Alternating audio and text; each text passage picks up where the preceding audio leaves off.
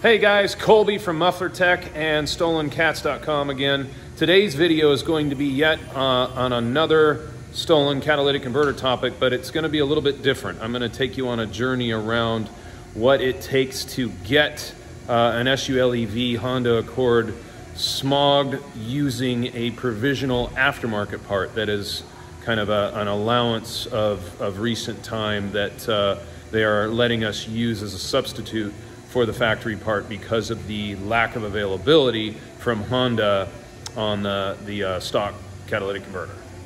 So as usual, we have a shop full of Priuses, still a main target for catalytic converter theft. You can see them all here, but Accords are still right in that same realm. You can see that white one there. What we're going to be using in the video is this wonderful 2005 EXL Honda Accord 2.4 liter 4-cylinder. It is an SULEV rated vehicle. As you've seen in some of my other videos, I'll show you really quickly how to determine that pretty easily. Is that PZEV sticker here in the quarter window. The other way to determine it is, as I've shown you, which I'll, by the way, attach some links to my other Accord videos down below if you haven't watched my channel. Just show you really quickly another telltale sign, SULEV, and then if we look closely here at the emissions label, you can see right here. Let me hold the camera here real focus. Sorry for the jiggle.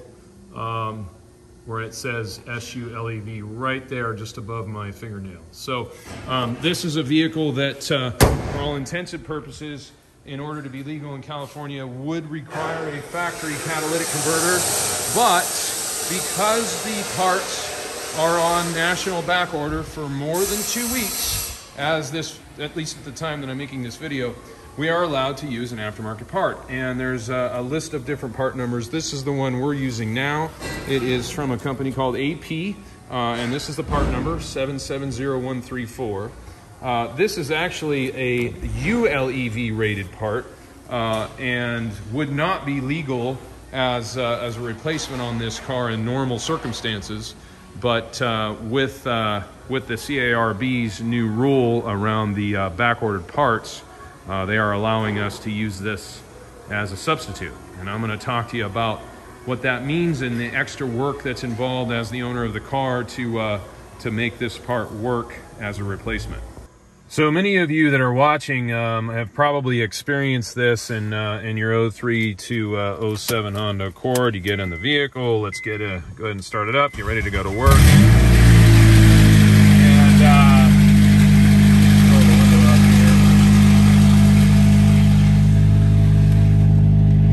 It's still pretty loud, but hopefully you can hear me. But yeah, obviously, car's a lot louder than it should be, and somebody has stolen the converter.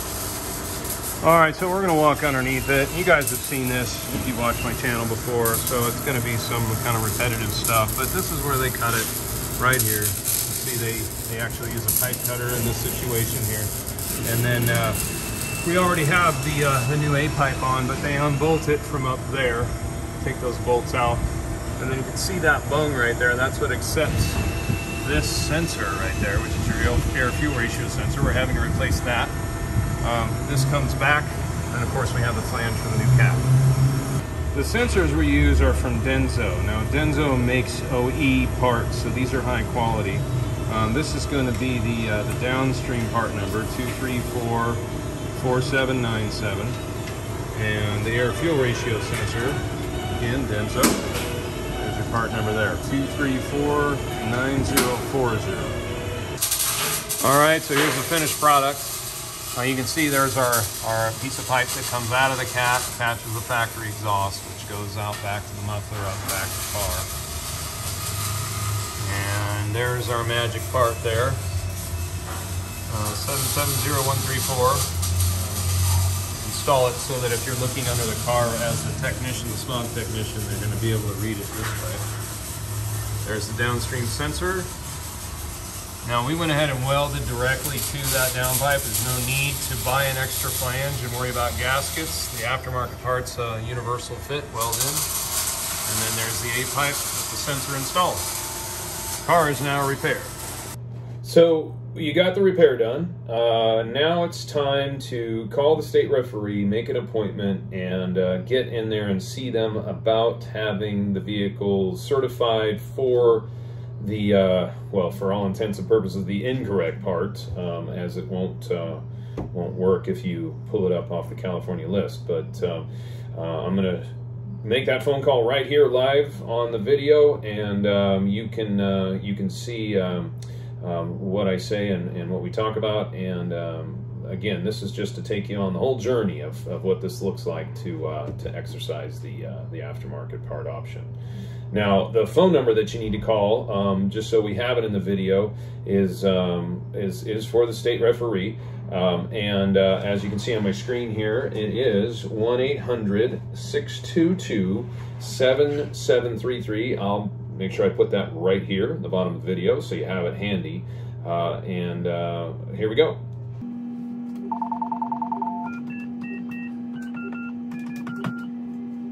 Thank you for calling the referee scheduling center. To continue in English, please press 1.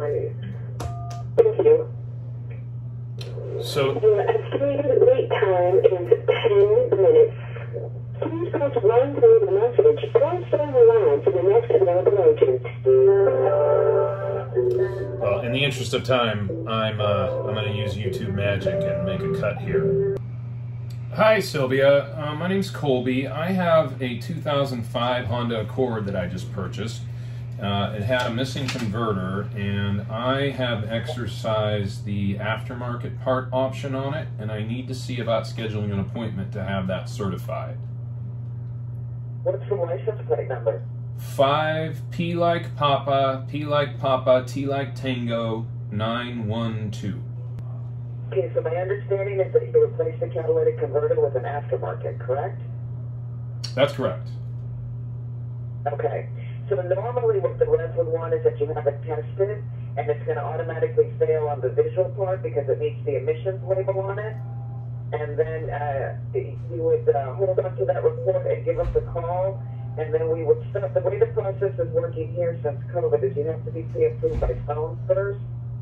So the rep would call you and just really want to verify the part number you put in.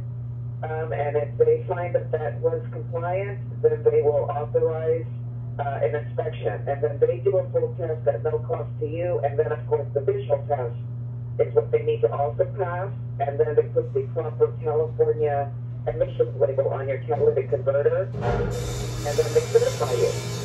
Certify the vehicle. Yeah, so that's what I had understood. I'm not calling you in the blind here. In fact, the only reason I even exercised this as an option is because I had spoken to a referee about this working as a replacement. Now, it sounds like you're giving different information, however, than what I understood.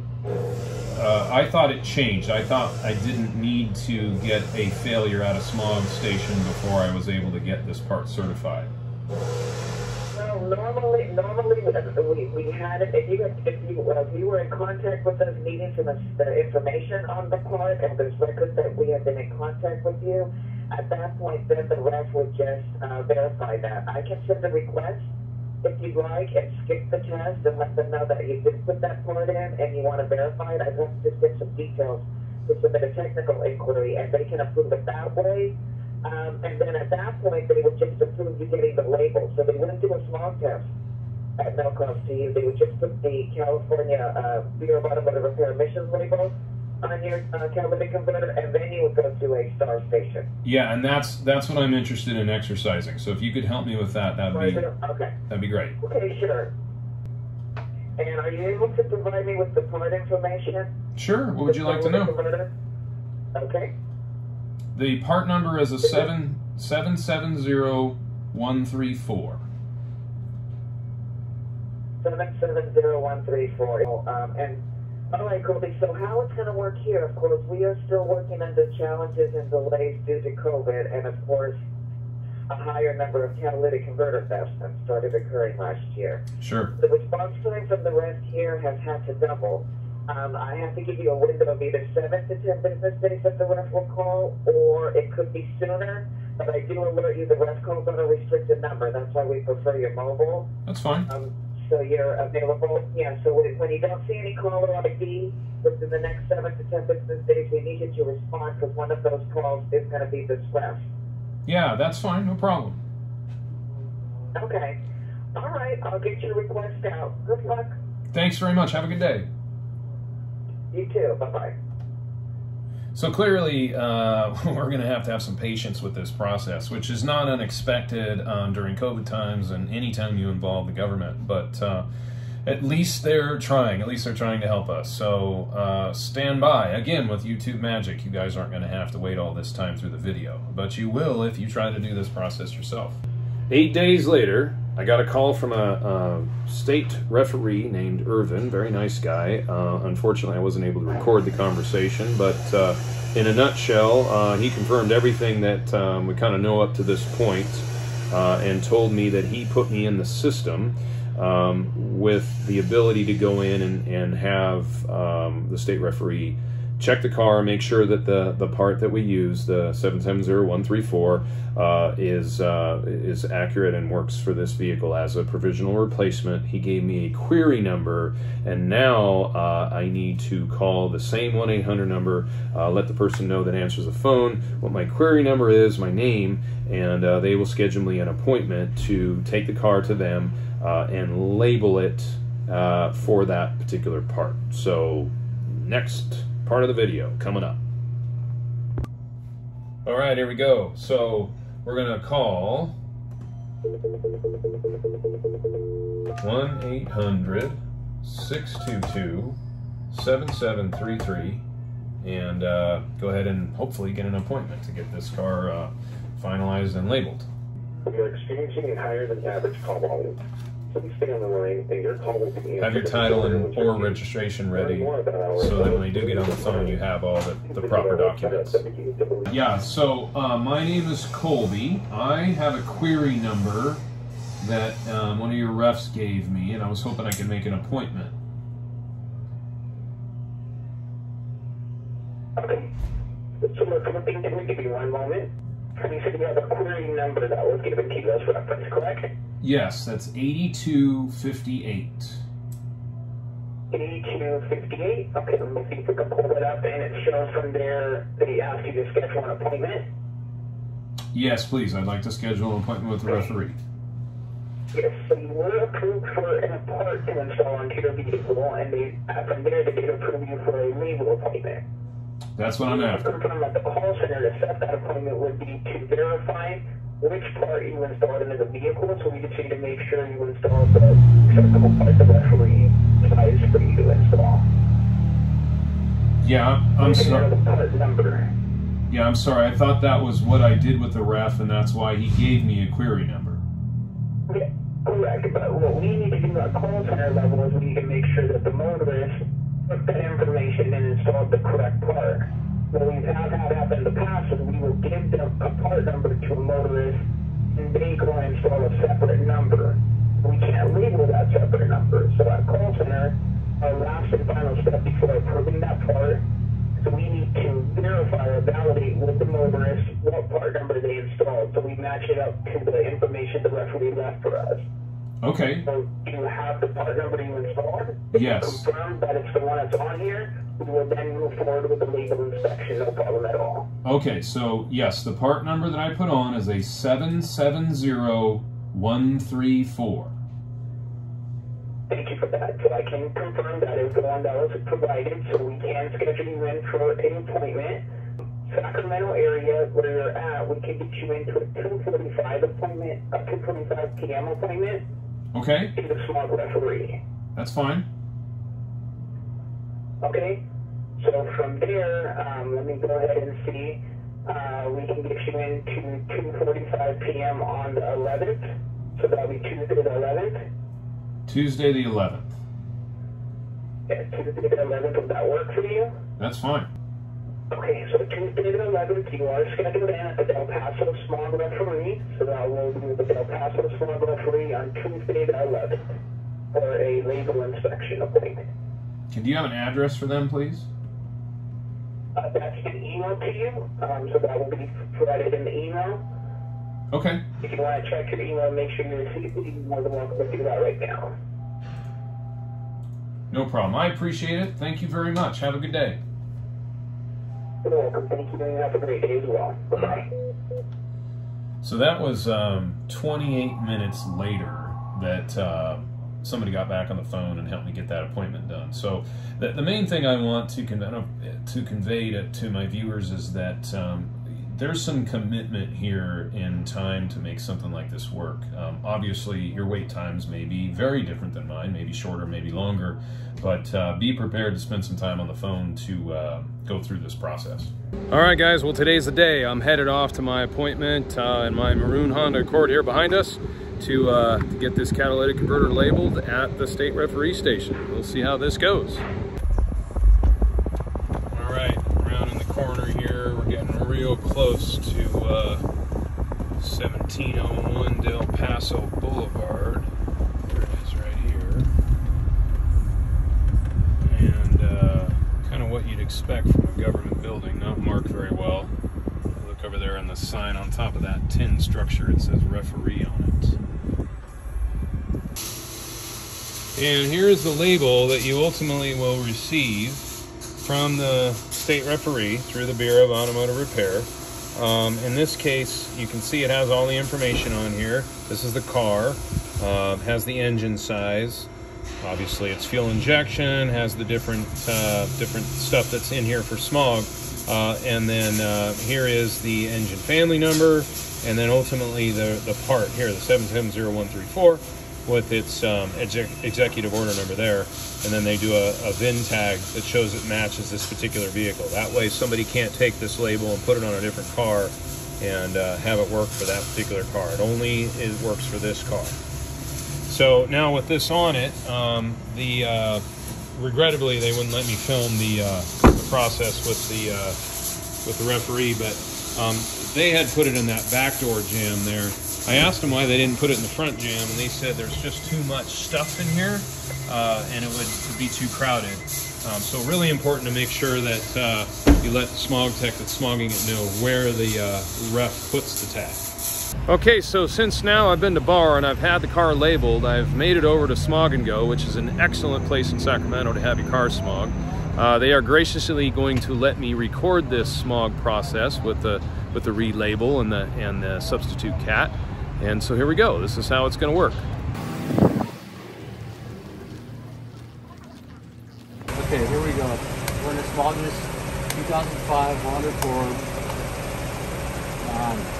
All right, so he's going over to scan the VIN label right now.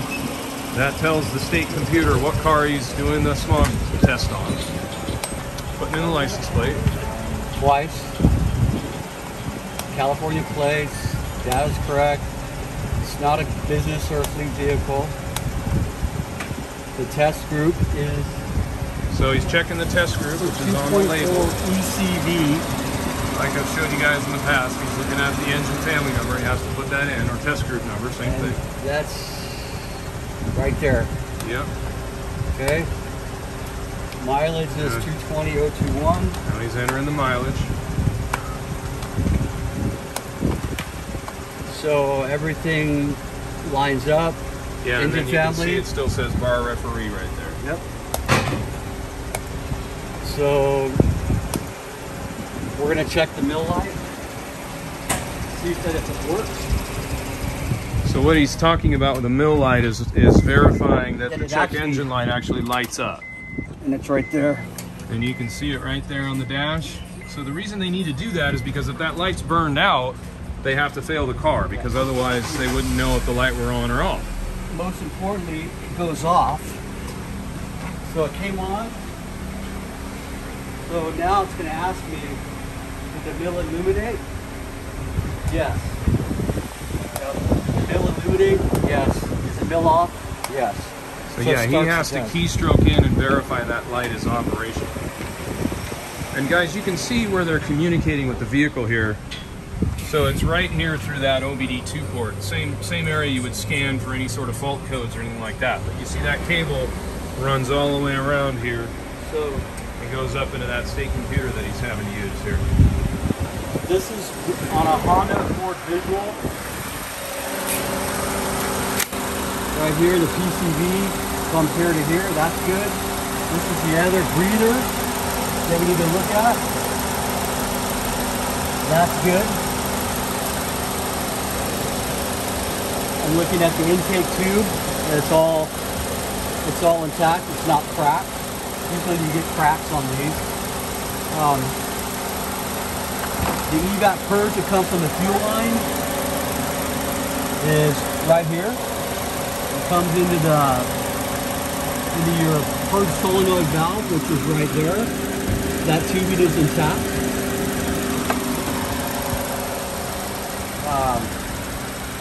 I'm going to take a look at the catalytic converter. So you have to do this on every vehicle, even vehicles that are not bar labeled, correct? Exactly. D798-10. So that's the executive order number, which is what's important to the smog technician. There's D798-10. The part number is 770134. And the date is 5/20. There's an H. Now you're also making sure that the O2 sensor's in its proper location and stuff's not modified as far as... So the back O2 sensor, they usually like to put spacers on them. That one's there. I'm going to go underneath here and look at the front O2 sensor. Yeah, it's going to be in the A-pipe, which we have to replace when they get stolen because they steal the A-pipe. Yeah. Right there. Yeah, and it's brand new. Well, we just put it in. Yeah. I bought this car with a stolen cat. So, the other thing to check is the evap canister. That's in the back. It's by the fuel tank. Oh, you actually do that underneath, huh? I didn't know that. evap canister stores the vapors from the fuel tank. And it's right here. You just have to make sure it's there and you see no broken tubes or anything, right? No broken tubes. Got to be structurally there. I'm going to take off the fuel cap. I'm going to look at the seal. The seal is fine. Now, this label, since it's a bar label, it's probably going to give me that cat number. D798-10 770134. So that's the cat that's on the bottom of the car, and everything else, PCV, evap, EGR, O2, cat, spark, and nil. I've checked all of those. The last thing to check is just this catalytic converter. So this kind of goes in conjunction with you checking the vehicle's factory emissions label, right? Exactly. Now, I could look this up on the right here. The ARV website. Sure. Now, are you going to look at it on the actual aftermarket catalytic converter list, or do you do it by executive order number? Well, I do it by. I go to the. Yeah. So this is what we use at the shop as well. Yeah. Now, I don't really have to look it up because there's a bar label on the car door that says it's good. Right, exactly. So, and even if you do look it up, it's not going to line up with the engine family for this car anyway. Yeah, it's not going to line up. So, but that's what that bar label solves, is it tells you you don't have to look at that list anymore. Exactly.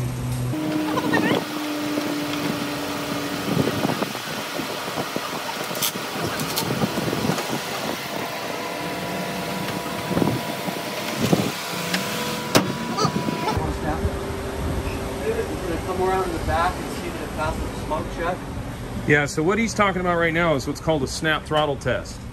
And what they're looking for is to make sure that the vehicle isn't throwing smoke, visible smoke, out of the tailpipe. These vehicles are no longer tested on a dyno run, so they're not actually sniffing the exhaust. So part of the visual is to make sure that it's not smoking. That's right. One more. You're allowed smoke on the first one, and the second step, if it's clear. Right, so that was okay, right? That was okay. Yeah, because when it idles for a long time, it can build up a little bit of oil and get past the valve guides or whatever, right? but I would, yeah, it did have some smoke. Yeah. So I'm gonna pass it for smoke. There was no smoke coming out of the crankcase. Liquid fuel check, there's no fuel leaking. So all of these, crankcase emission control, pass. EVAP, pass. Catalytic converter, pass, because it's on the, it matches the bar label. Sure. EGR, pass. No turbocharger. Fuel metering, pass. No air injection. Computer sensors, wires and switches, good. Vacuum lines, good. Other emission, pass. Continue. Does it have an executive order number? Very important, yes. D798-10, which is that catalytic converter. Right, so this is the part, guys, where you have to make sure you end up with the right part, regardless if it's a provisional part like what we're doing on the Accord, or if you're just having a shop put an aftermarket part on. Exactly. Make sure you end up with a shop that understands how to vet the part properly, because the smog technician's going to type in that executive order number, and if it doesn't match, you're going to fail. Vehicle passed. I'm going to order print a certificate. One for the shop, one for the customer. That's great, man. I appreciate it. That was a good way to people to see what was happening with that. So, all right, well, check it out. So, vehicle overall test result pass. We're in good shape. Thank you very much to my friends at Smog and Go. It was very gracious of them to let me video that and share that information with you guys, so you can see what it takes to get a car through smog with a provisional part that's been bar labeled. All right, so in closing, I want to make sure that I mention that using this part is being allowed by the state of California as a temporary solution until the factory parts become more available or come off back order. And as a professional organization, if you have insurance that will cover theft on your catalytic converter, specifically for an SULEV Honda Accord, like all these ones behind me here, all waiting for insurance approval, we specifically recommend that you go ahead and do the factory part. The reason that I say that is we are putting a part on that California is allowing, but the manufacturer of the part from MagnaFlow, also AP, none of those companies designed the parts that we're using as this provisional replacement to function and correct the emissions on an SULEV vehicle. So ultimately, you may not have a warranty on that part from that company because it wasn't designed for these applications. And being that we are dealing with the government and an allowance at this point, we are a little nervous about the longevity and the legality of this part. It's a great solution if you're paying for yourself, you need to fix your car right away. But if it's an insurance claim and it's not an out-of-pocket expense, you just have a deductible that you're looking at, we go ahead and recommend that you do the factory part. Thanks very much for watching, everybody. Please stay tuned. We are always going to be updating this channel with more stolen catalytic converter information. And appreciate you watching. Like and subscribe. Have a great day.